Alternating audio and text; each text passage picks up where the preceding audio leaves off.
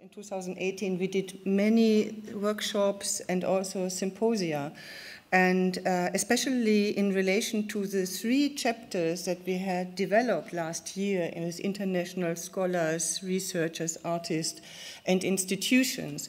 But we haven't done that yet for the last new chapter, which is still undead.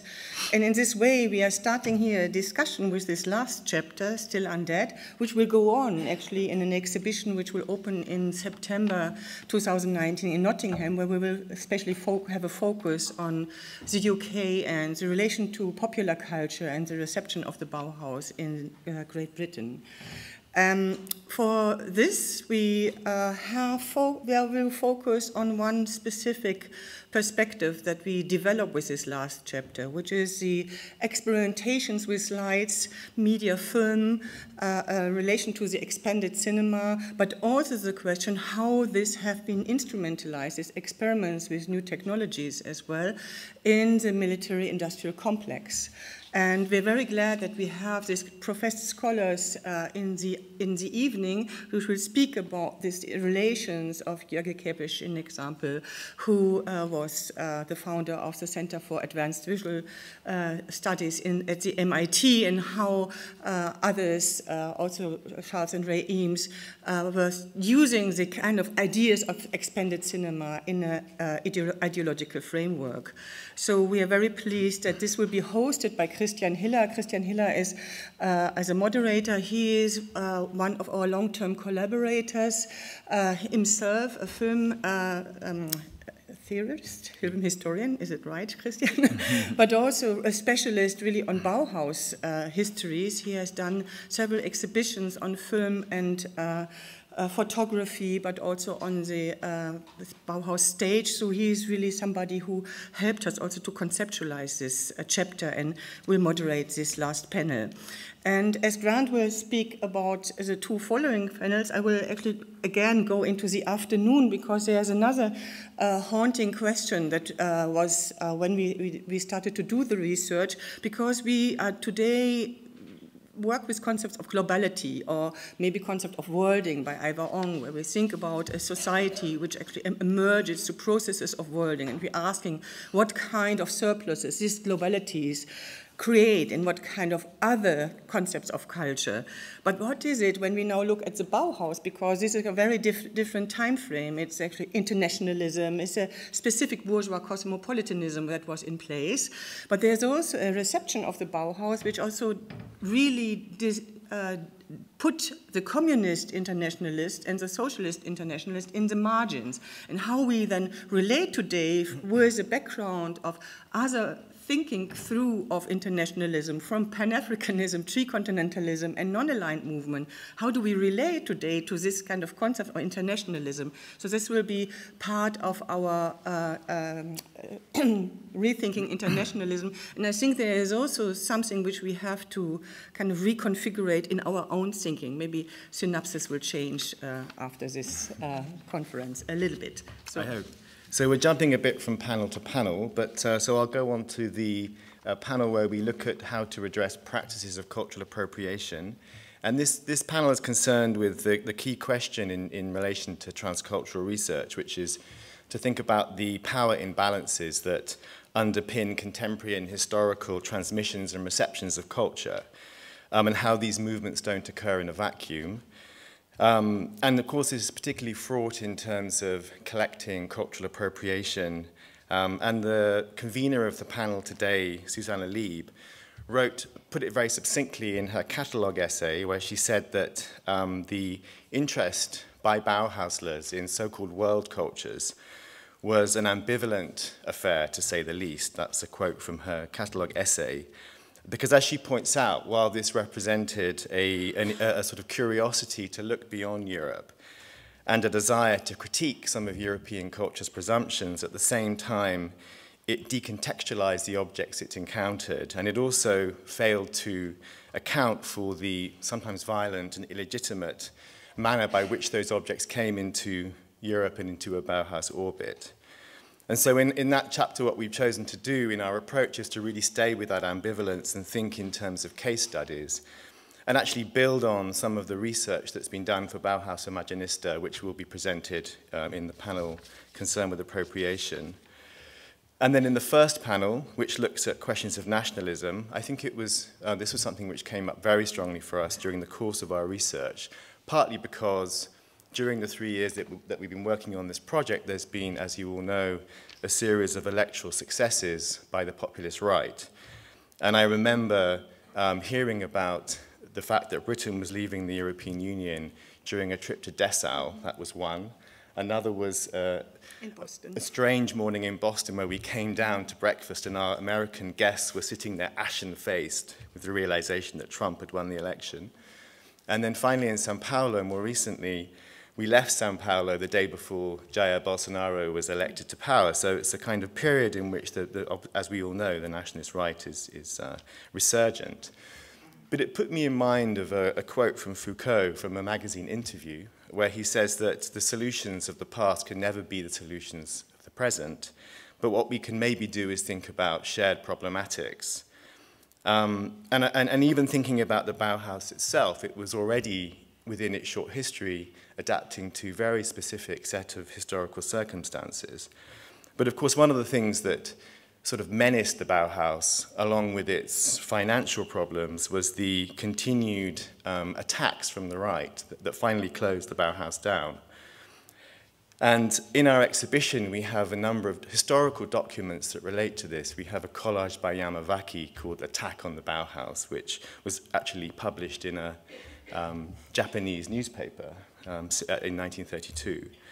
And on our website, in the same chapter, we have an essay by Rabindranath Tagore on nationalism from 1917, which was a year after he delivered a critique of nationalism in Japan, and 2 years before he opened his school, that actually dealt with questions of the national in quite complex ways through culture and education.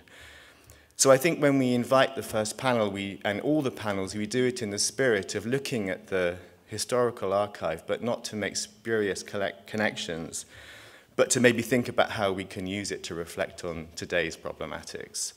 So with no further ado, I would like to invite Nataša Ilic, the curator who will be convening this panel, and the other guests who will be speaking. Thank you. Hi. Thank you, Marion. Thank you, Grant. Thank you all for being here.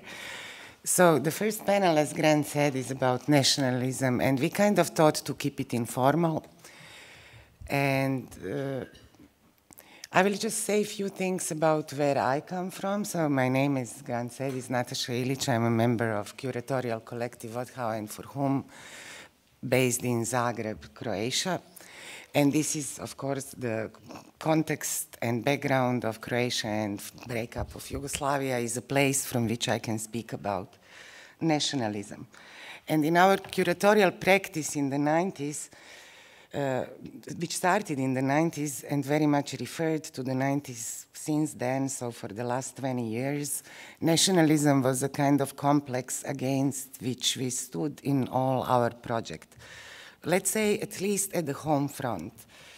And this is the consequence of the fact that practice of nationalism, not only of the fact that practice of nationalism had grave impact on lives of many, on minorities of all kinds, which were always framed as a national enemy endangering nations, whether we were talking about ethnic minorities or any other kind of minorities. Actually, dissent itself was framed as a threat to national body. Communism, of course, as well, or better to say socialist past. And even the history of labor and workers' movement was seen as something imported, first of all from Russia, of course, but when convenient, also from decadent West. And as such, socialism, communism were also seen as something foreign to the national body politics. And nationalism and its practice and consequences was also something that was swept under the carpet at the same time. So that was kind of the context in which our curatorial practice tried to work against it or around it or with it in a way.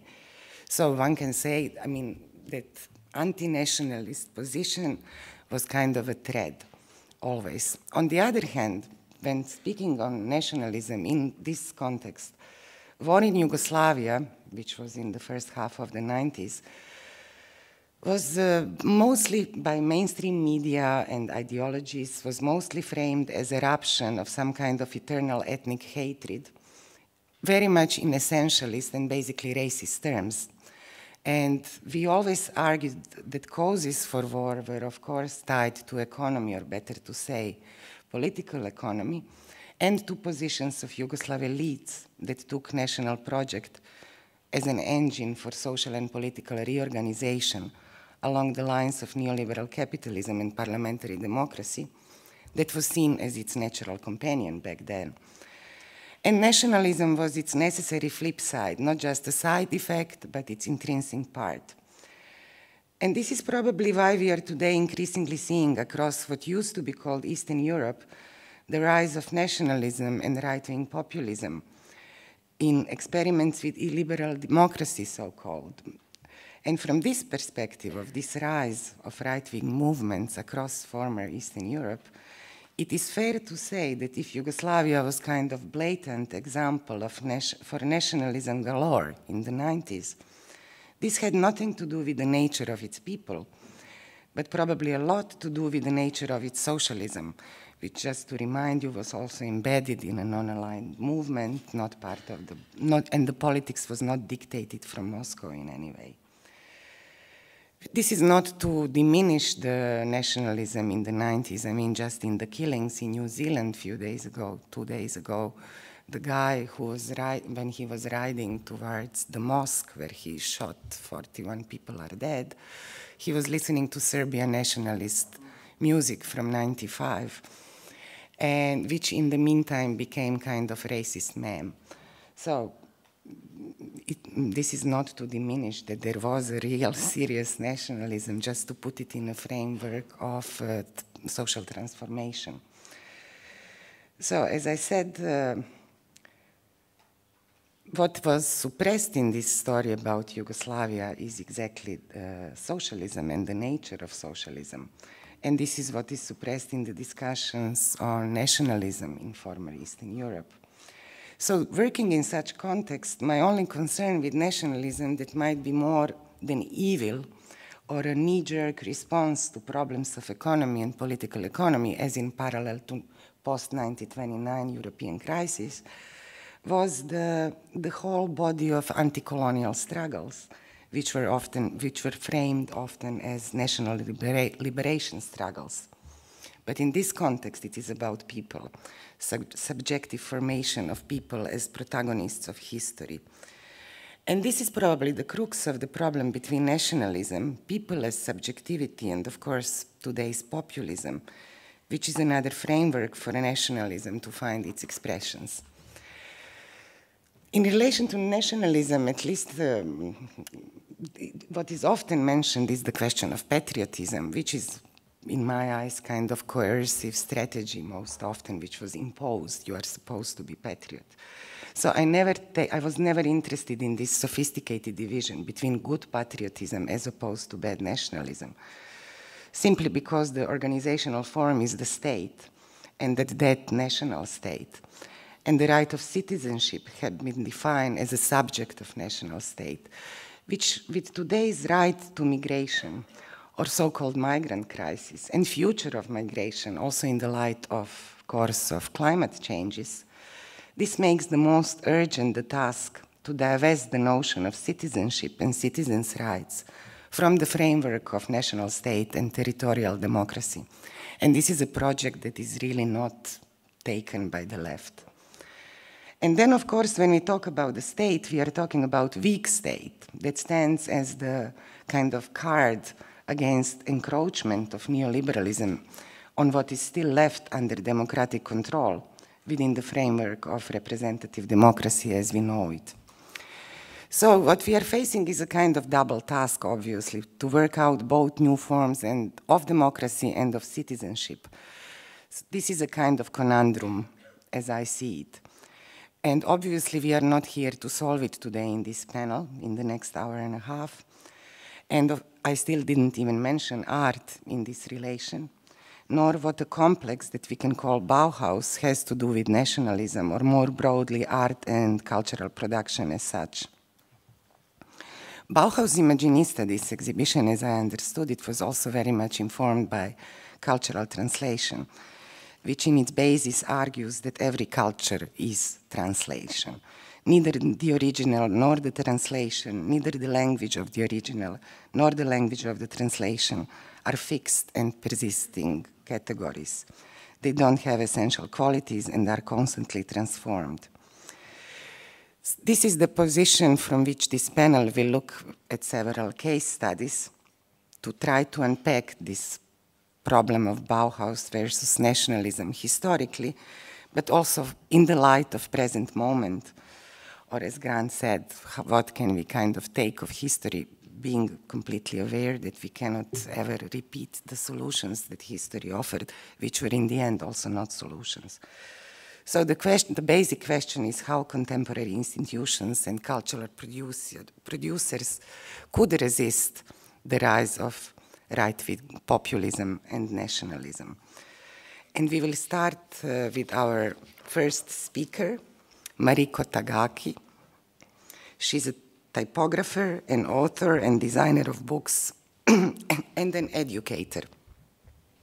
She acts as an intermediary between the Western and Japanese cultures in general, and between Latin letters and Japanese and Chinese characters in particular. Takagi works as an associate professor and researcher at the Doshisha Women's College of Liberal Arts in Kyoto. And her current research project is based on collaboration with Miss van der Rohe House in Berlin and focuses on Michiko Yamawaki, the first female Japanese Bauhaus student.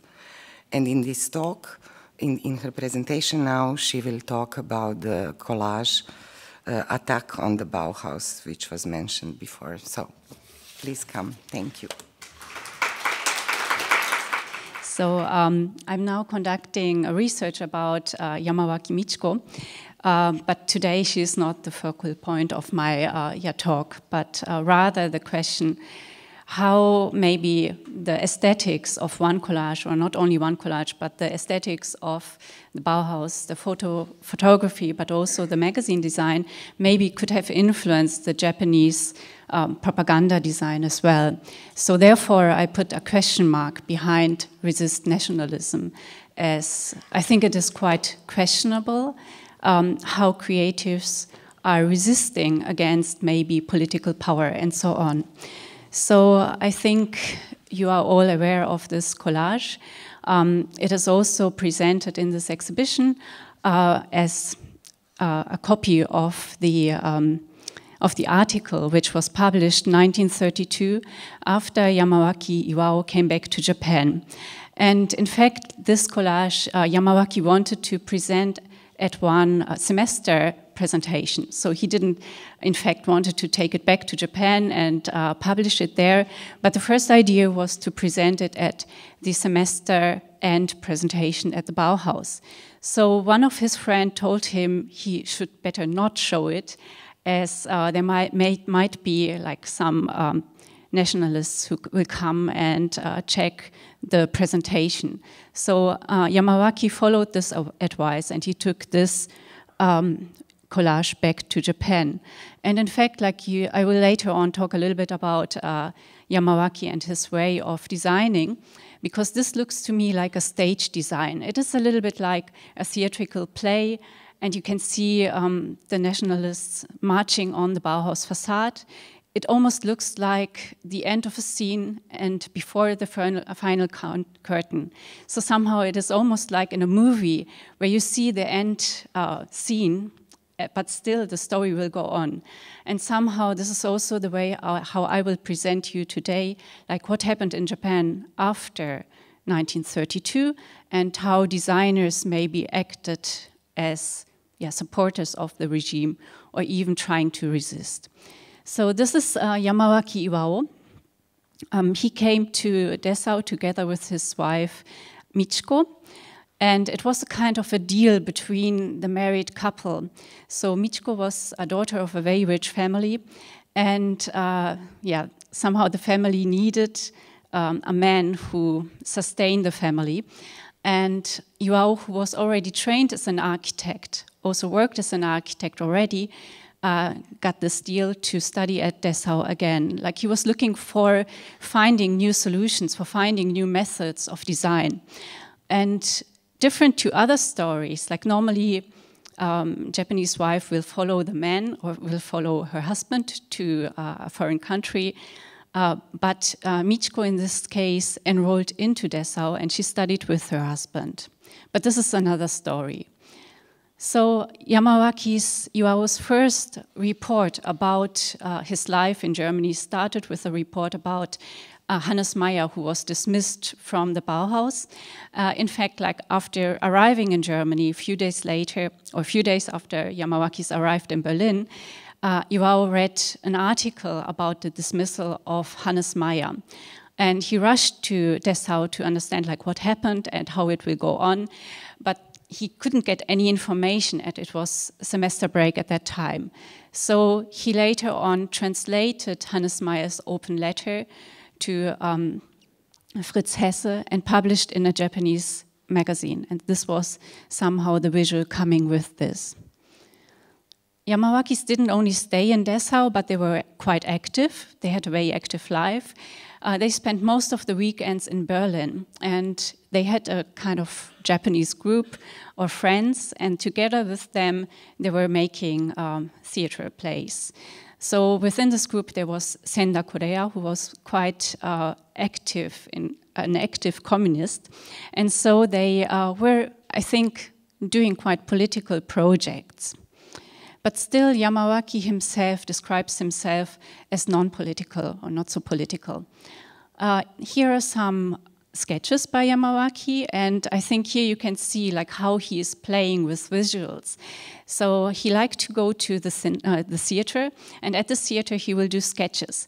And the sketches he will later on visualize in collages. So he collected the articles about the theatrical play, and later on he made these kind of images showing like the whole idea of this theater play.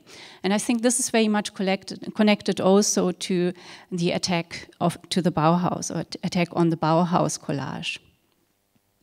But Yamawaki was not alone. There were also other people going to Germany back and forth. For example, Natori Yonosuke, who was a contemporary to Yamawaki, and later on, after Yamawakis came back to Japan, they became friends, and I think they visited each other, shared materials which they brought back from Germany.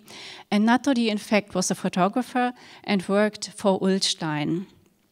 So, and he was also the initiator of the first design studio in Japan, finding a very, very good team of designers to collaborate with him. However, like the personalities of those people were so strong that they couldn't come along very well. So even not finishing 1 year, they broke up.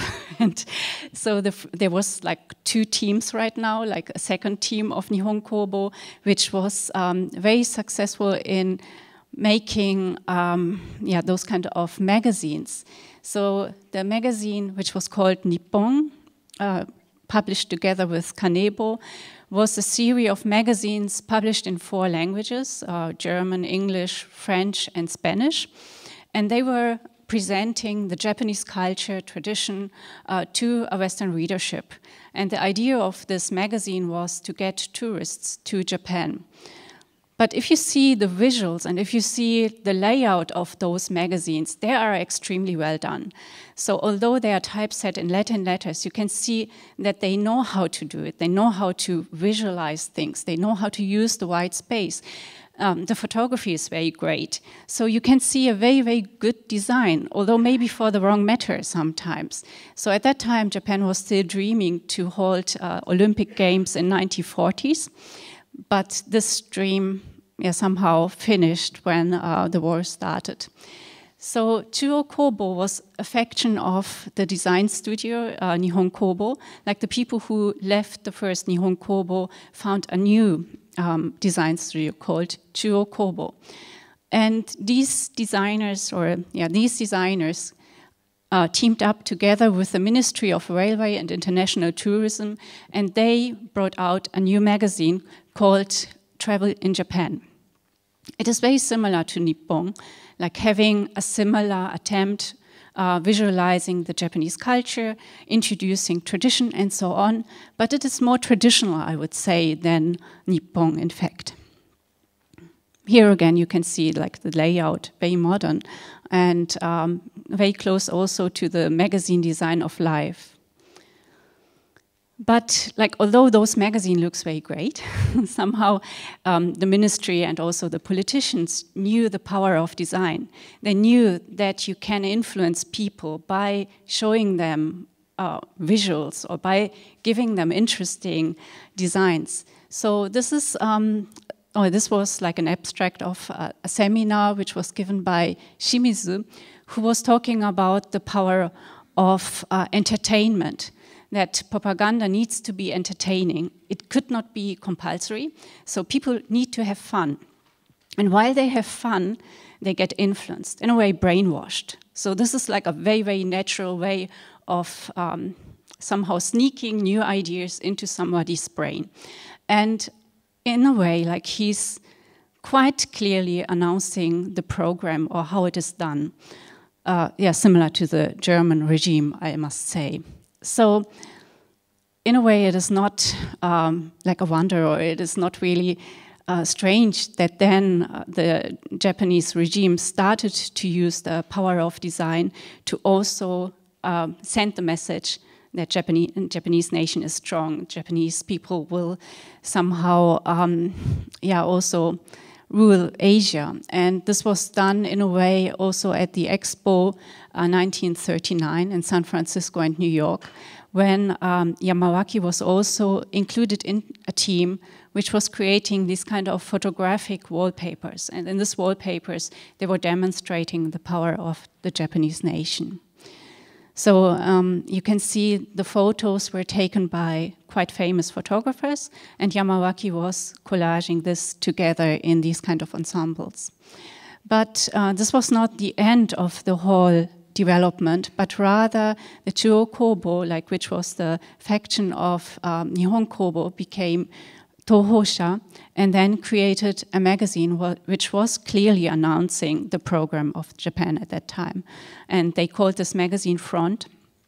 And in this was clearly propaganda design.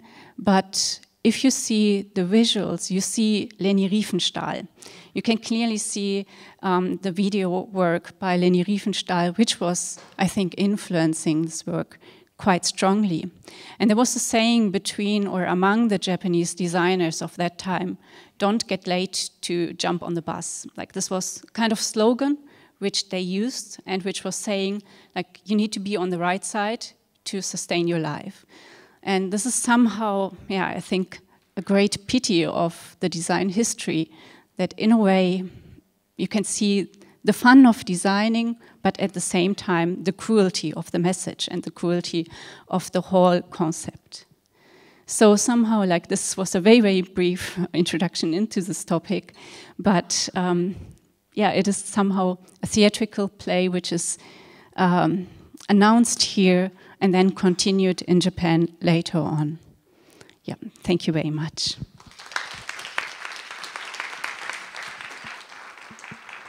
Now announce the next speaker, Anshuman Dasgupta, who will be talking about the question of nationalism in relation to Tagore's project of humanism.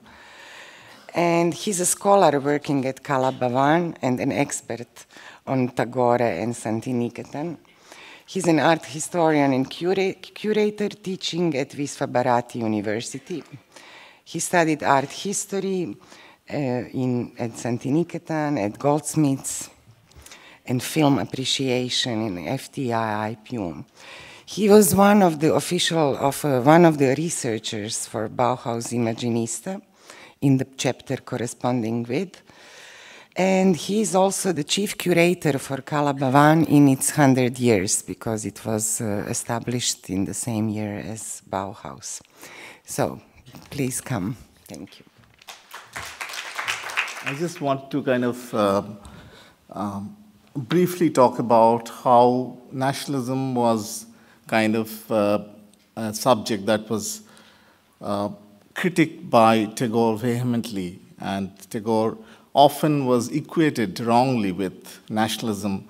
Now even there's a kind of greater chances of appropriating him, but if we don't really attend to his words against nationalism carefully, then there is a chance that he can be misappropriated at this crisis point in history.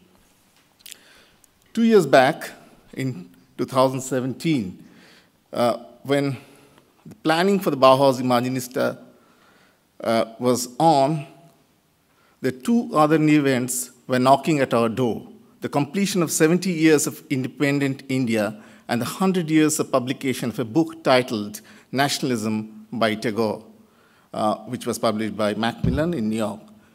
In the book, he pointed out several aspects of the concept of nation as cruel and contrasted it with humanism. Tagore found Indian nationhood to be an abstraction in 1916, which was only worsened in 2017, in 100 years. In this nation, I quote, "Punishments are meted out, leaving a trail of miseries across a large bleeding tract of the human heart." Taking the example of British nation, whose government as a nation, he rules that it is, I quote, "organized self-interest of a whole people where it is least human and least spiritual," unquote. So he is kind of bantering on the point of organized self-interest of a whole people. It's a kind of business-like relationship with the subjects. He asserts that this nationalism is a cruel epidemic of evil that is sweeping over the human world of the present age, eating into our moral vitality. The present-day nationhood would have been considered evil by Tagore, who wrote, "When this organization of politics and commerce, whose other name is nation, becomes all-powerful at the cost of harmony of the higher social life, then it is an evil day for humanity." In prescient words written more than 100 years ago, Tagore depicts the reality of the politicians of the nation of 2017. And I quote, "And the idea of the nation is one of the most powerful anesthetics that man has invented. Under the influence of its fumes, the whole people can carry out its systematic program of the most virulent self-seeking without being in the least aware of its moral perversion. In fact, feeling most dangerously resentful if it is pointed out." World War I, within which he was writing to warn us, and World War II, whose beginning he would see and in the middle he would depart, that is in 1941, gave him least hope or comfort for the term nationalism, which he clearly saw to be the cause of origin of these wars, in spirit at least. As a result, Tagore, as a poet and social thinker, continues to warn against this evil. I quote, "Nation is the greatest evil for the nation, that all its precautions are against it, and any new birth of its fellow in the world is always followed in its mind by the dread of a new peril." So that dread of a new peril, these are all ominous sentences that he uttered way back in 1917. Now, right after this, in 2 years, he will be founding a new institution in Shantiniketan called Kalabhavan. His school, boys' school, young boys and girls' school called Patbhavan was already in practice. The recent majoritarian current all over the world politics, and its very significant instance in Tagore's own country, would bear witness to this prescience.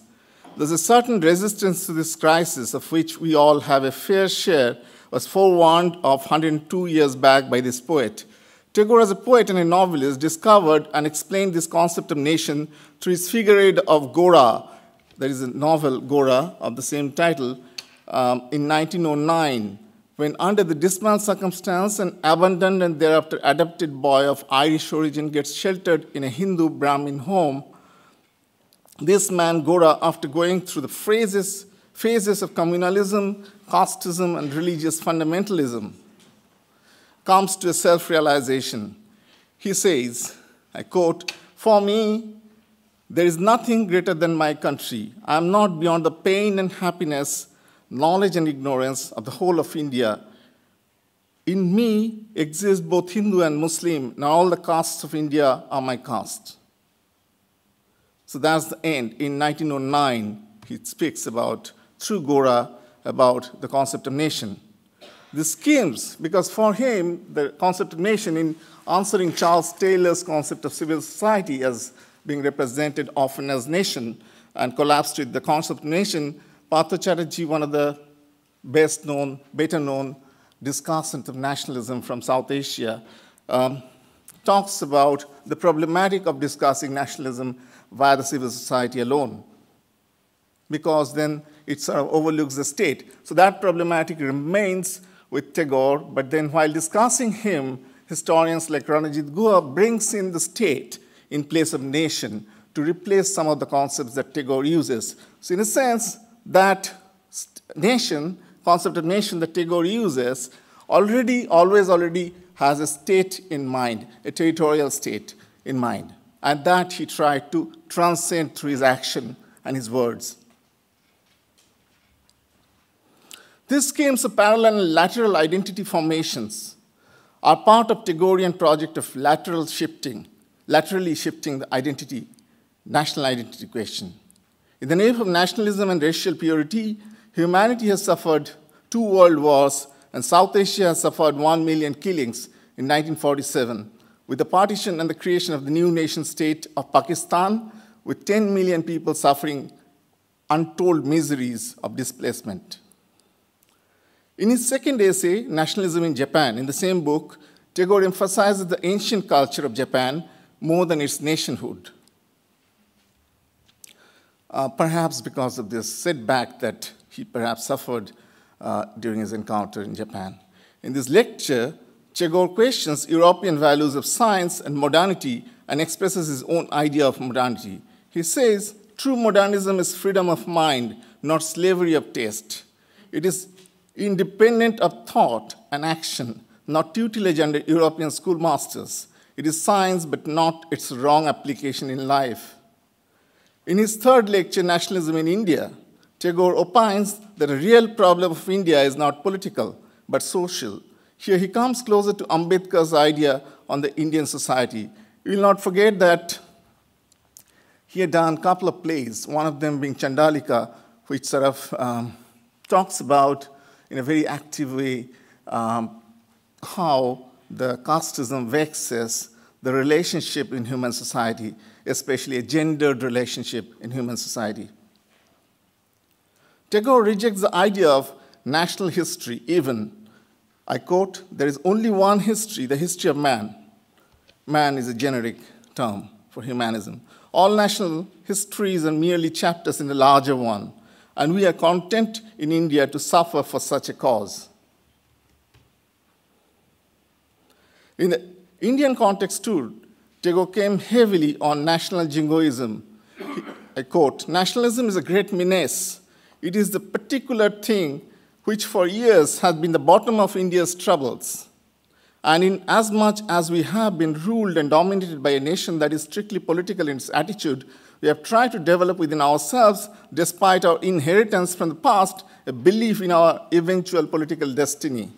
Tagore questions the idea of political nation. If it does not bring freedom of mind, he says political freedom does not give us freedom when our mind is not free. Just note those points of mind is not free. Tagore's book is a bold, rational, human critique of the idea of nationalism, which has caused so many misery in the world and continues to do so. Now, he offers a choice. Tagore raised the fundamental question, does world humanity need nationalism or humanism? While there has been no concept of nationalism in civilizational history as such, humanity had crossed various stages of life from barbarism to cultural living values, from no ownership to common natural property of our entire humanity, to the highly corporatized 1% property holders against 99% who are deprived of minimum property at the global stage. He questions the Western concept of nation, which holds, I quote, a nation in the sense of political and economic union of the people is that aspect which a whole population assumes when organized for a mechanical purpose. Society as such has no ulterior purpose. It is an end in itself. It is a spontaneous expression of man as a social being. It is a natural regulation of human relationship so that men can develop ideas of life in cooperation with one another. It has also political side, but this is only for spatial purpose. It is for self-preservation, I unquote. Tagore is very clear that naturally built human society is much more human in essence than the so-called artificially created nationhood. So he gives those choices, whether nationalism or humanism. Then, as a result, what happens is he founds the school in Shantiniketan in 1919. His founding is just coeval, it just overlaps. His founding of the school in 1901 and subsequent and confident foundation of art and music school as prior to the foundation of university in Shantiniketan, which is 1919 and 21 accordingly, formed the bottom line of that critique of nation, which doesn't succumb to the statism, but recycles the thought of conviviality by an intimate mode of community and communication.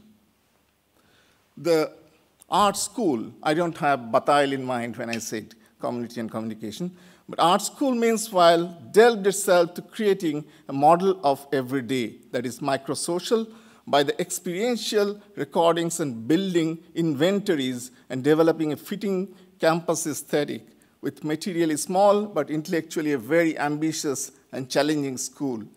The school, though through its everyday practices, at least in the initial slides, please. Next, please. The school, meanwhile, delved into creating model of everyday, that is microsocial or experiential recording and building inventories and developing a fitting campus aesthetic with materially small and intellectually a very ambitious and challenging school. The one in view, you can see, comes back from Nandalal Bose, the founder's Java trip, who followed the instruction of Tagore to collect either materially or in terms of record things that they see on the way of their sojourns to places abroad. The school, though it's everyday through its everyday practices, at least in the initial 20 to 30 years, had delved to translate this global-local project without the fundamentals of the nation thinking along an instrumental line, eating into its relational logic. Here, at the cost of repetition of what is voiced in my way basic, I would reiterate that because Tagore preferred the term sociality and community to the larger and more functionalist term nation, the others, that is founding figures of the school, next please.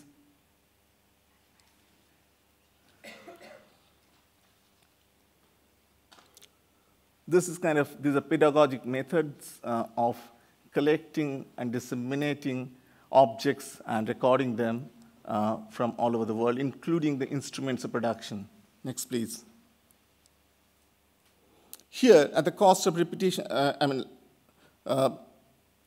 more functionalist nation, the others, that is the founding figures of art school, Kolabhavan also collected their experiences as well as material artifacts from wherever they went. They fundamentally formed the repository of the experiences from which the whole community of that time learned and gained benefit. The postcards, the exhibition registers by Nandalal Bose among his colleagues and Tagore's own letters from all over the world, as well as daily interactions inside the campus formed many, next please, many, you can see the girls atop a tree playing, quite unusual for this 1920s picture. Elsewhere, it would be considered a sacrilege. Formed many such contact points between the learner and the teaching community. The interaction and mingling with the world at large also started that early, by about 22, if you count on Bauhaus exhibition in Calcutta and Cramrish's visit in Shantiniketan, wherein she had shown slides from Gothic to the Dadaism, which was just was continuing movement at the time all over Europe. In Japan Jatri, or Traveler to Japan, Tagore expresses himself in favor of pre-industrial beauty, of craft, and the alienation, and contrast that with the alienation and ugliness of the industrial production. So he sort of is very clear about, he's indicating the path that Shantiniketan was to take. He introduces a social ideal of the indigenous self-development through non-alienating alternative art and craft-based production line in Sriniketan, paralleling the productions of aesthetic education and model building in Shantiniketan. One may remember in this context Gandhi's ideals, though when close tie with many of the families, would constantly focus on the rural India, as would be Tagore's, thus building up a different society corresponding with the Swadeshi Samaj, that is 1906 essay by Tagore, which sort of talks about how civil society, indigenous civil society could be formed without the concept of nation state, emphasizing the self-governance of the people before you can wrest independence. This can be seen together with Gandhi's call for Naya Talim, or new training. This theme could be slightly loosened up gradually with the pragmatics of Sriniketan. Now, he sort of gives a kind of, he publishes an interesting account of his encounter with the students, and that forms the last bit of my presentation. Here, in 1935, he publishes a book called Praktoni, or the Alumni. Thus, further led to the register of conviviality, which takes the form of the inevitable in a send-off, which might be slightly cruel, like you say, you go away now, you have learned enough. And Tagore incorporates that in his lecture, that send-off is clubbed together with a welcome for the future. What remained essentially a send-off, thus in the presence of alumni, becomes fundamental unifying point between the present and the past. A few quotes from Tagore's Praktoni, or Alumni, which first edition came out in 1936, may elucidate the discourse. In this unique institution of India, Tagore says, knowledge and life are united. I have never allowed it to get past me in last 30 years of practice. The way, with so much pain, I had carried out that practice that not many will know, and nowhere in history will it be written. Other institutions demand salary, we demand sacrifice. I have never demanded anything in return for what I gave, but if you just remember to connect with a being that lurks beyond the curricular world and the world of text, that will be your payback to the institution. Here, the second quote is from his letter number 4. He says, is referent to the past and present and the future of this dear institution. This is his last letter. Was nowhere emphasized more than in the 4th letter written in 1935. He states that he needs to remind people of certain things about the school, since distance may create a loss of contact. This school was built with many connections, he says. One main theory worked behind that. If I say that that theory is mine and you have to cast it in solid form and preserve it, kindly run that is not possible. I don't want to create a structure that will stay forever. This institution was built against diverse challenges and opposition. It doesn't know which way to go. It doesn't have a fixed path. When I was alone, my will or desire worked in this organization/event. That path was easy. When it was thought that it won't succeed unless it is submitted to common causes/people, it won't connect with the country. Then we had to make a constitution. Before that, we were in touch with the other countries. Many knew about this school. You know that for this school, I suffered many losses, including deviated from my favorite path, which is literary. After withstanding many slanders, I have reached at last stage of my life. If it turns out to be an inert object, I fail. I don't wish to think that nothing will come out of that gift given. I don't think that all of you will be in my favor, but I hope some will have the empathy. Unquote. This is a mural from Shantiniketan. This is presumably the last of the 7 lectures compiled in a collection. The world changed fundamentally after the Second World War, and after Indian independence, and after 1951, when his institution that rested on benevolent labor and loyalty of the poet became part of the state-run, state-run central institution. If Tagore conceived this as a micro-social institution, negotiating modernity in terms of local and the global, the home and the world, in a very locally produced and intimate yet public terms, then that God gradually dissipated, retaining them in mostly public memory and few energetic self-organized efforts. The world has changed ever since. In the recent years, all over the world, there are crises which matches in its tenor, if not in extent, but Tagore, the humanist, and Freud, the modernist, one after another voiced as the crisis in civilization and civilization and its discontents, respectively, voiced the similar anxieties as the illusion of humanism and modernism, as they knew it, were failing. Bauhaus ideas crumbled, albeit temporarily, under the same murky circumstance, as we may reckon. As to when the people of those countries and the world will awaken from the slumber induced by the most powerful anesthetics is difficult to predict. But the poet's small book on nationalism is a powerful antidote to such anesthetics. Thank you.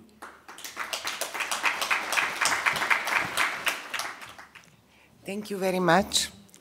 We are, of course, running late already, so I will just announce our next speaker. It's Rustom Bharucha. He's a professor of theater and performance studies at Nehru University in Delhi, India. He authored several books, including Theater and the World, The Politics of Cultural Practice, Rajasthan and Oral History, Another Asia, etc. He was the project director of Arna Jarna, the Desert Museum of Rajasthan, and the festival director of the Inter-Asian Ramayana Festival at the Adishakti Laboratory for Theater Research in Pondicherry. Please come. Thank you. So, thank you. I'd like to begin by congratulating the curators of this conference for daring to pose such an obvious yet fiendishly difficult question. And the question is simply, how does one resist populist nationalism, and I would add, today?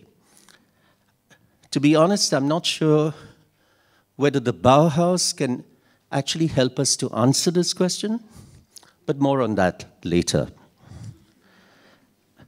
I've been struggling with this question for quite some time in my writings on interculturalism. And what I would like to share with you is the possibility, the strategic necessity perhaps, of reclaiming the national against nationalism. Now, this sounds like a very paradoxical proposition, and indeed it is. It is directly inspired by a critique of nationalism that was addressed by the previous speaker that has not, to my mind, been surpassed. It's a critique that was made by the Bengali poet and visionary Rabindranath Tagore way back in 1916 in Japan, in the midst of the First World War. It takes a lot of guts to go to another country as a foreigner and rail against nationalism during war. Now, I choose to focus on this historical moment rather than on 1922, 6 years later, when an exhibition of the Bauhaus was held in my home city of Calcutta, with Tagore playing a role, even as his critique of nationalism was not directly addressed. So I'm going to give you a very brief perspective on this exhibition, which I don't believe really answers the question we're made to answer. And then I'll follow that up with a more programmatic statement, how we can indeed resist nationalism. So, 1922, let's face it, the affirmation of global cosmopolitanism in this exhibition was at once unprecedented and, to my mind, breathtaking. I'm struck by the ease with which a correspondence between the curator of the exhibition, Austrian art historian Stella Kramrisch, teaching in Shantiniketan, and Johannes Itten at the Bauhaus precipitated, you're not going to believe this, the transportation of over 100 paintings by emergent masters like Kandinsky and Klee. It would be really hard to imagine anything like this exchange of artwork today. No German art museum or art house is likely to send its paintings, certainly not hundreds, to an Indian art society. And even if this did materialize, it would take perhaps 2 years or more before the exhibition could be realized. Now, this tells us something about the limits of our much-hyped global networking today. They were networking back then, and they were doing pretty well. But it also indicates the privileged and specifically European points of personal contact that made the exhibition in Calcutta possible in the colonial era. Now, my own reading is that the cosmopolitanism of this moment is somewhat overstated, and that the discourse surrounding it is not adequately political in its critique. And my position is the critique hasn't really begun. Arguably, the Bauhaus exhibition in Calcutta was a one-off, with no lasting legacy of the Bauhaus influence on the Bengal school of painting, and this is quite unlike the sustained interaction that took place between the Bengal school and the Far Eastern tradition of painting and art pedagogy. And here, of course, I'm referring to the interaction that was initiated by Okakura Tenshin in 1902 and followed by great Japanese painters, Hishida Shunso, Yokoyama Taikan, and many others who have contributed to the Bengal-Japan connection. There is no such Bauhaus-Bengal legacy of shared affinities. Second, I think it would be accurate to say that 1922 was a moment of transition for the Bauhaus. And I think we have to stop singularizing the Bauhaus, because between 1919 and 1933, there were at least 3 phases of the Bauhaus. And there was a lot of internal disagreement and contradiction. So what we are dealing with at the moment is the tail end of the first phase. Itten resigned shortly after the exhibition in Calcutta, while Gropius assertively changed the philosophical orientation of the school. To my mind, Gropius's summary rejection of Itten's arguably Tagorean spiritualism and trysts with theosophy and Neo-Zoroastrianism in favor of a more robust interaction with technology and mass culture would not have found any support from Tagore. Indeed, Tagore's advocacy of modernism without modernization is almost antithetical, politically, aesthetically, and philosophically, to the post-1922 agenda of the Bauhaus, and I think we need to keep that in mind. Finally, one would be compelled to ask, for all its cosmopolitanism, was the exhibition of the Bauhaus in Calcutta genuinely dialogic? Or did it merely juxtapose 2 sets of artworks from 2 cultural locations which ostensibly shared certain values of pedagogy, even as the pedagogies were very different, and a respect for the crafts, even though the economic foundations of the crafts are very different? The point is, there was no real manifesto of shared affinities or differences between the Bauhaus and the Bengal school. The contemporary art historian Topati Guatakurta reminds us that for all the hype that now surrounds the Bauhaus exhibition in Calcutta, it was a relatively small show for an elite constituency with almost no impact in public culture at large. Not much was known until very recently of the lesser-known Bengali artists participating in the show. They didn't seem to matter. As for its marketing success, just 1 artwork was sold, and the rest of the paintings were returned to Germany in record time, countering the myth that these Bauhaus works were circulating underground in Calcutta and feeding the political unconscious of the Bengali imaginary, which is a load of nonsense. Likewise, it is necessary to point out that after the exhibition in Calcutta, the Bauhaus never quite returned to its quasi-Orientalist cult of India. It was a forgotten chapter in its history as it shifted its priorities decisively and pragmatically in favor of technology, design, and media. Okay. So, I provide this very brief background on the 1922 Bauhaus exhibition to say that while it may have provided an oblique critique of Bengali provincialism, academicism, revivalism in the art world, it did nothing to critique or resist nationalism as such. At a broader level, and this is a tougher area, I would question to what extent the larger phenomenon of the Bauhaus provides us with any agenda or set of strategies that could enable us to resist nationalism today. If anything, the Bauhaus teaches us how one can survive nationalism through emigration, negotiations and collusions with corporate capitalism, industry, and the privileges of the Ivy League. While we are all beneficiaries of its extraordinary legacy, which I love, let us be realistic and not impose any false assumption that the Bauhaus can help us to resist nationalism today. Now, let me focus on the key question. How does one resist populist nationalism? And here I go back to 1916 and the critique of nationalism put forward by Tagore in Japan. Addressing his rapt audiences, Tagore told them in plain terms that if they pursued what he called the self-idolatry of nation worship, they would only succeed in destroying themselves. Tagore saw nothing good in the idea of nationalism.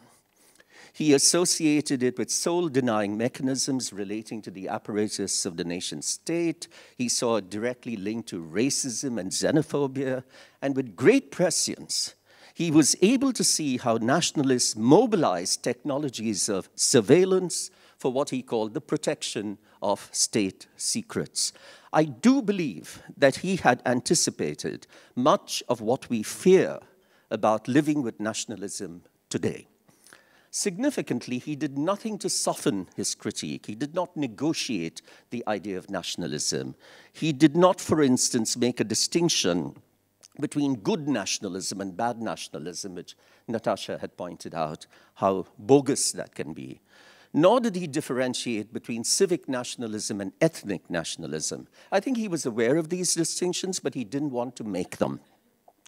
He's not a social scientist. He's a poet. He's an artist. Instead, he rejected the idea of nationalism outright. How liberating. But it's also challenging and also paradoxical.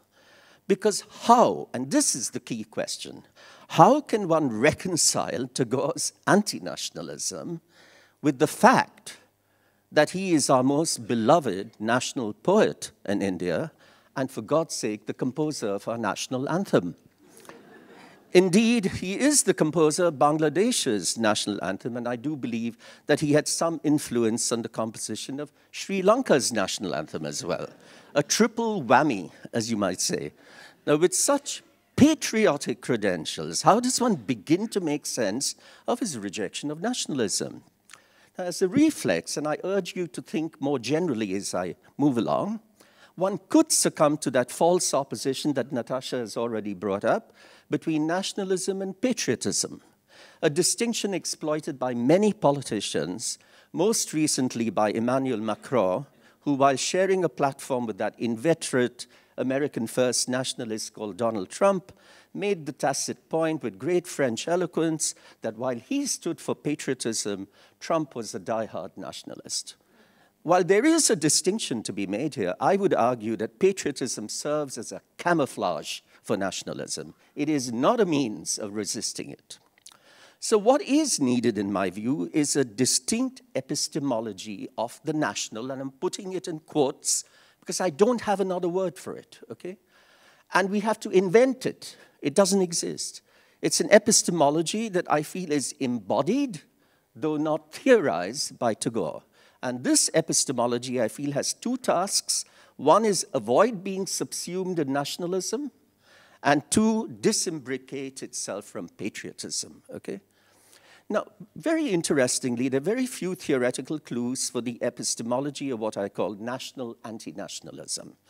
And the closest I've ever come to finding something useful is in the writings of Frantz Fanon, most specifically his wonderful essay on national culture, which was first delivered as an address in 1959 in Rome at the Second Congress of Black Writers and Artists. This address ended with the following statement, and I make this statement with the memory of Okwi Envisor.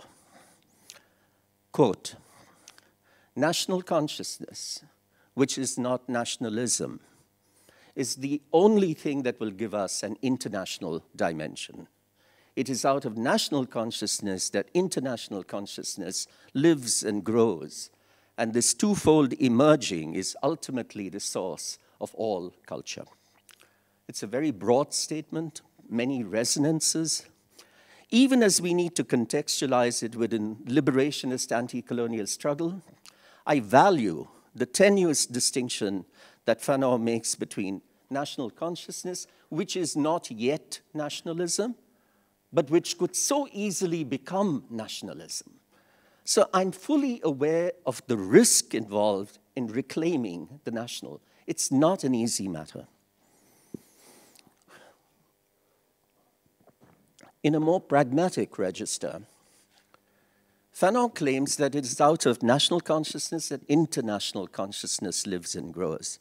I would say that this statement is more or less in sync with Chantal Mouffe's position that while she is sympathetic to the search for micro-political alternatives on the left in global forums like the World Social Forum, she is skeptical that these arguably post-national, deterritorialized alternatives can be sustained within the mechanisms of the nation state. I would agree with that. I'm less convinced by Mouffe's pitch for left populism, which she believes is the only way in which right populism can be fought. I find populism extremely dodgy because it can be on the right and the left at the same time.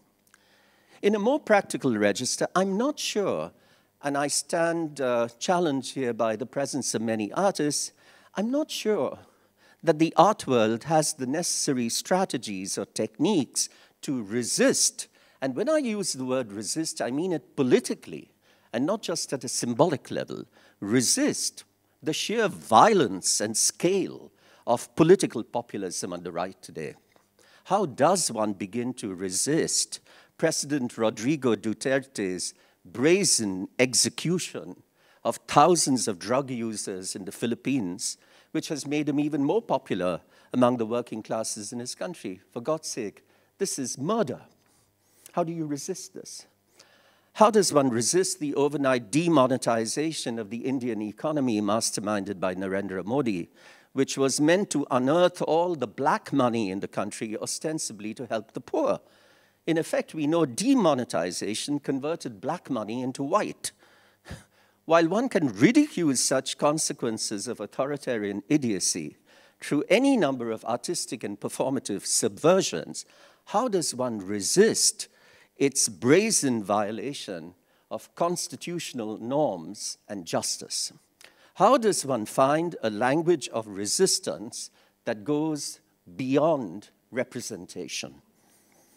It's interesting that with all the hype around populism, that the popular and the national popular, as formulated by Gramsci, are not always taken seriously as strategies of resistance, and I'm happy to see that the popular comes up in the last session.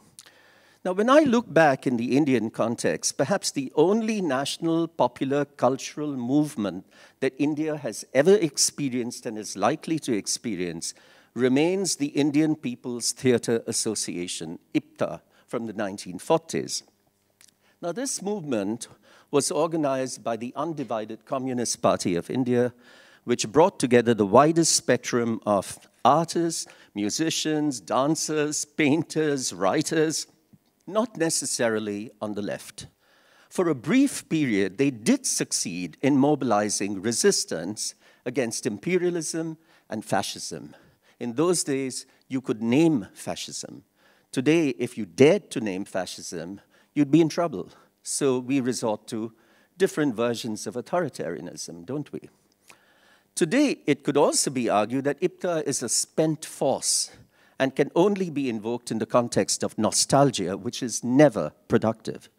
Nonetheless, I think what it teaches us is that if artists today are serious about resisting nationalism, which is a massive phenomenon, they cannot just fall back on their own creative resources. They need to organize a movement that works across isolated centers of art production. So what are the new strategies of organization that could sustain such a movement? What are its mediating agencies? And can we begin to think of organization as another kind of art production? Along with a new organizational strategy, I do believe that we need to introspect and do some much-needed self-critique in questioning those uninterrogated liberal values that underlie our faith in freedom, democracy, and the right to dissent. While I, for one, am not ready to give up on any of these principles, and I'm sure that's the case right here, my question is, how can one develop a more reflexive critique of liberalism, which, as writers like Talal Asad have pointed out, is not free of violence or social exclusion? How may we form new alliances with those constituencies of the marginalized, and I'm thinking in particular of indigenous communities, whose worldviews and ecological wisdom were never part of the imaginary of the modern liberal nation state? So what may we be in a position to learn from the socially excluded? So I end with just 3 lines of action, which I've already talked about. The need to create a distinct epistemology of the national that actively resists nationalism, the need for a new organizational strategy for sustaining art movements against nationalism, and 3, the need to act on the social exclusions of liberalism through new alliances with the underprivileged. And I think some engagement with these 3 actions could enable us to find a ground by which we can begin to resist nationalism today. Thank you.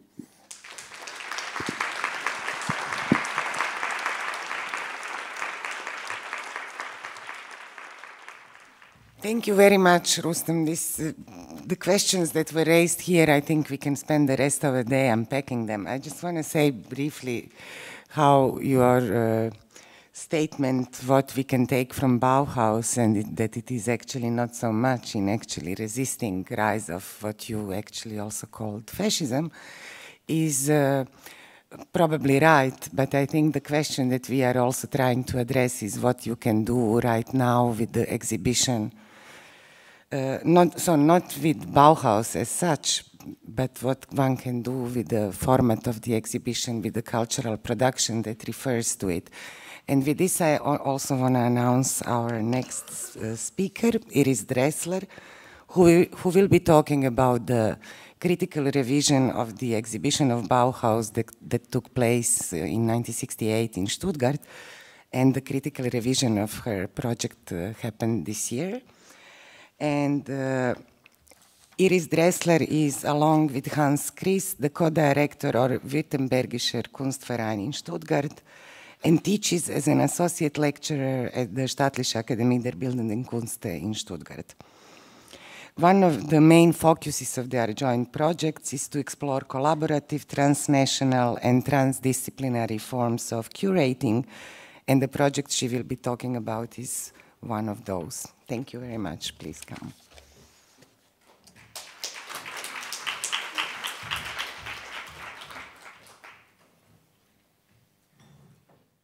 On May 4th, 1968, one day after students in Paris had occupied the University of Sorbonne and proclaimed the so-called May 68, the exhibition 50 Years of the Bauhaus was opened at the Württembergischer Kunstverein in Stuttgart. The opening was accompanied by protest against the planned closure of the Hochschule für Gestaltung Ulm, which was founded in 1953 as a successor of the Bauhaus project. Sorry. so here you see Walter Gropius talking with a megaphone to the students. This is the situation in Paris, and here we are in Stuttgart again. Designed by Herbert Bayer and conceived by Hans-Maria Wingler, Ludwig Grote, and the Kunstverein's director at that time, Dieter Honisch, the exhibition was shown after Stuttgart in 8 additional museums worldwide, in Europe, the USA, Canada, South America, and Asia, reaching more than 800,000 visitors. From 1974 on, a reduced version of the show, compiled by the Institut für Auslandsbeziehungen, toured around the globe till 1982. To this day, 50 Years of the Bauhaus is considered one of the most influential post-war exhibitions on the Bauhaus, creating its myth and branding. The exhibition, especially its traveling, was funded by the already mentioned Institut für Auslandsbeziehungen, an institution of the German Foreign Office, and was under the patronage of German Federal President Heinrich Lübke. For the show was of major significance in the course of the identity and a certain nation-building process of the still young Federal Republic, since at stake was not least the rehabilitation at international levels of Germany as a cultural nation in the aftermath of National Socialism. The 1968 exhibition depicted the Bauhaus as a cultural achievement of the Weimar Republic that could be built upon seamlessly after 1945, quasi through its reimportation from the USA, the exile that enabled its maturation. Already the title 50 Years of the Bauhaus, ascribed to this school, which in fact, as we know, existed only 14 years, an unbroken continuity. In the opening speech, the German Federal Minister for Building and Urbanism, Dr. Lauritzen, claimed, quote, "The Bauhaus significantly has contributed to the cultural philosophy of the democratic designed state and a democratic society. It is unthinkable without the democratic constitution of the Weimar Republic," end of quote, which, as he explains, failed because of the lack of a liberal, open society. He goes on, quote, "The Bauhaus was of global vibrancy. Without any national hubris, one can say that it is a German contribution to culture and civilization in the world of the 20th century, a contribution to the humanization of the technical century."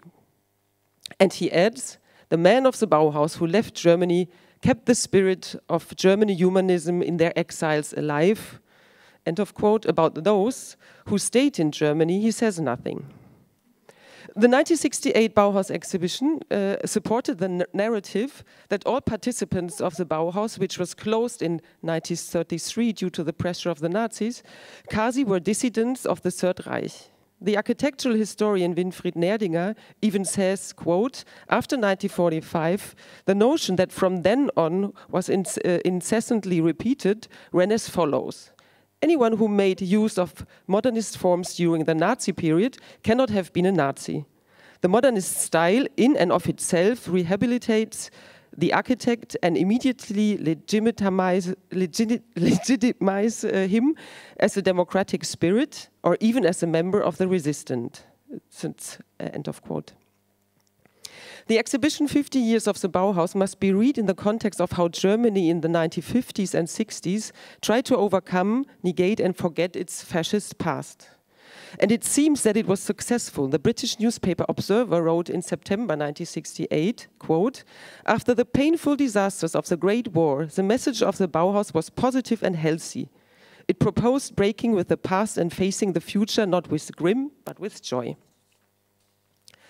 In this sense, as also the architectural theorist Philip Oswald has referred to, the patronage of Heinrich Lübke, who among other things had worked during the Third Reich for building projects controlled by Albert Speer and was responsible for the use of inmates of concentration camps, is symptomatic. Here you see him visiting the exhibition and making sure that photographs will underline his closeness to modernity, that is to say, to the future and not to the past.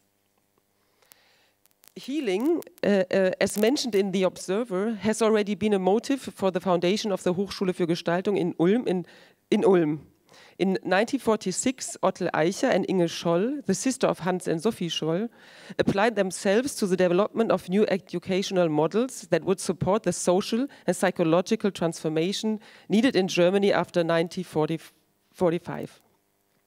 These concerns resulted, amongst other things, in the establishment of the design school in Ulm, which was based on the model of the Bauhaus and supposed to contribute to the formation of a peaceful, democratic and free society. This school that was closed in the fall of 1968, despite the students' protest.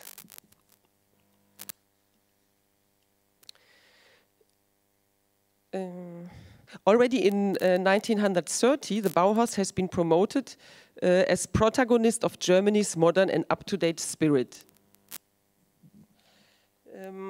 I'm referring to the legendary section of the German Werkbund in the Exposition de la Société des Artistes Décorateurs in Paris. It was the first representation of Germany at this important French design exhibition after the First World War. And the Bauhaus, in fact, this Section Allemande, curated by Walter Gropius, who had left the Bauhaus in 1928, was a sort of retrospective representation of the Bauhaus and not of the Werkbund, already had the role to tell the world that Germans are not only barbarians. What the 1968 Bauhaus exhibition completely negated were the entanglements of quite a lot of the so-called Bauhäusler who stayed in Germany after 1933, among them many of this school's heroes, with National Socialism, in particular in the fields of industrial construction, rationalization and propaganda. For instance, Herbert Bayer, Walter Gropius, Mies van der Rohe, Lili Reich, Jost Schmidt, Kurt Kranz, the Neuner brothers and many more contributed essentially to a certain modernist appeal of the great propaganda exhibition of the National Socialists. Exhibitions which, without any doubt, promoted the fascist, racial, racist, anti-Semite, eugenic and war ideologies of the Nazis. Others like Gustav Hassenpflug were involved with the design of industrial buildings of often disappropriated companies that served the Nazis' armaments production. Ernst Neufert, to date the global authority of normification and the rationalization of building, worked his way up to the task force of Albert Speer, supporting openly the Nazi ideologies and being responsible for armor logistics and the urbanization plans for the future East. Nothing of this was subject of 50 years of the Bauhaus. But the day 1968 also marks a moment of change. In Germany, the students' protests of 1967 and later were deeply shaped by the demand to look closer at the country's painful history. The young generation, to the point of the members of the Red Army fraction, started to insistently ask their parents, what did you do during the Third Reich? Concerning the Bauhaus, as far as I know, it was not before 1993 that a major academic survey concerning the ambivalent relationships between former Bauhaus members and National Socialism was published. I'm referring to this book edited by Winfried Nerdiger and Ute Brüning. Even though these ambivalent relationships between Bauhäusler and the Nazis are known since that time, they are not part of a broader public narrative. Our exhibition 50 years after 50 years of the Bauhaus 1968, which took place last year at the Kunstverein as a critical rereading instead of a celebration of the legendary 68 exhibition, comprised 4 major thematic lines. One of it dealt explicitly with the Bauhaus designers' entanglement with the National Socialists, basically in the form of a series of 17 tableaus on the history of the exhibition's design from the 1920s to the 1940s, and by a certain focus on Herbert Bayer. He was the designer of the 1968 exhibition in Stuttgart, and probably the biggest opportunist of design history, working in the course of his career with the same creative energy for unions, the National Socialists, and the US war propaganda against the Nazis. Our aim was not so much to unveil individual positions of Bauhaus members regarding National Socialism, but to understand why and that the Nazis, in certain contexts, were eager to be perceived from certain circles as modern and cosmopolitan. In Nediger and Bröning's mentioned book, Bauhaus expert Magdalena Dressler wrote, quote, "The Nazis had not only smashed the Bauhaus and combated its claim to modernization, they occupied the modern forms themselves and placed them in the service of National Socialism. State, harmless handicrafts, folk nationalist design, conservative luxury products, and modern product design were equally represented." She also wrote the Bauhäusler, who had stayed on in Germany during the NS period, revised their biographies and thereby joined in the collective suppression of denial of the NS era that the entire country was engaged in at that time. One telling example is Herbert Bayer's advertisement for the waterproof textile of Adefa, that was the working group of the so-called German Aryan textile industry.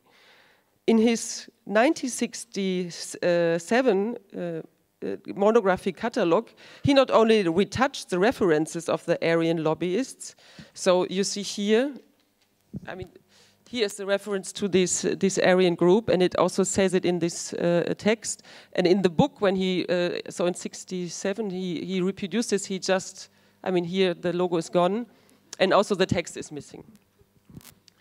But he did not only this, he also, where am I?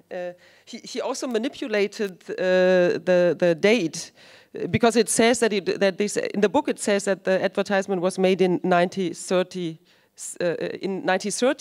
but in fact it could not happen because this material was just invented in 1936, so it's obviously a lie. And I'm maybe just because I show some of the example we were dealing, just a little bit of the example we were showing to see how these Bauhausian aesthetics, I mean these wonderful experiments by Lili Reich and Mies van der Rohe, for example, working with textiles and glass, etc., that they could go very well with the Nazis. So this is the situation of the textile section in Barcelona, 1929, during the World Expo. And here the same, it's almost the same situation, but this is in Paris, 1937. So in the Nazi pavilion, of that exhibition. The only thing which are added are flowers. Then Herbert Bayer himself, he was the designer of the four major propaganda exhibitions of the Nazis. The first was Die Kamera. And he was producing the catalog of this exhibition. It's interesting, you see, the exhibition was taking place in Berlin. That's the one that he designed, and the other one was in Stuttgart. And it's more going in this Nazi direction, but you see that they're taking up already some of the elements of modernism. So this hybridization was something that we were interested in. If you look inside, so this is this book from Bayer, and you see also from the aesthetics, from the composition, from the type of photographs and how the photographs are placed, that this is this combination of Nazi content and Bauhaus form. The exhibition in 1934, German People, German Work, which was one of the really big propaganda exhibition where the first time it was all the eugenic and racist discourses promoted. There had been more than 12 ex-members of the Bauhaus designing it. The catalog again and the poster were made by Herbert Bayer, and you see how in this exhibition the typical Nazi aesthetics and the Bauhaus aesthetics somehow worked well together. And just to show you in a larger image how beautiful these installations were within these really highly problematic contents, right? Then what Herbert Bayer basically produced were for the exhibitions, besides of posters and the cover of books, etc., were these booklets, which were produced in very high copies, so that they get a really big distribution, and they are just beautiful. I mean, we had them in original; they are just fantastic, but their content is very much something different, right? I just go. This is quite well known. It has, I mean, it was really very successful in the international design world. And I asked myself if somebody ever read the text. Here you see that he's already starting to compromise much more the aesthetics of the National Socialists. And here you see, this is not Documenta, it's funny, but so this is one of the this was one of the very important design magazines at that time, and you see that here this booklet was like an insert, so it was really highly distributed. It was seen in the international design circles, and it was just everybody liked it and loved it and whatsoever. And then finally, I show this image. Because of the square and the Bauhaus, right? So you have this typical or this format of the square for for several Bauhaus books. This is the very first exhibition of the Bauhaus in 1923 in Weimar. This was the one in '68 in Stuttgart, and then the follow-up from the Institut für Auslandsbeziehungen. These three exhibitions were the one that were designed by Herbert Bayer. And the other ones were basically by some National Socialist graphic designers, but you see that they all took over this format of the square. Yes, I finished here. Thank you.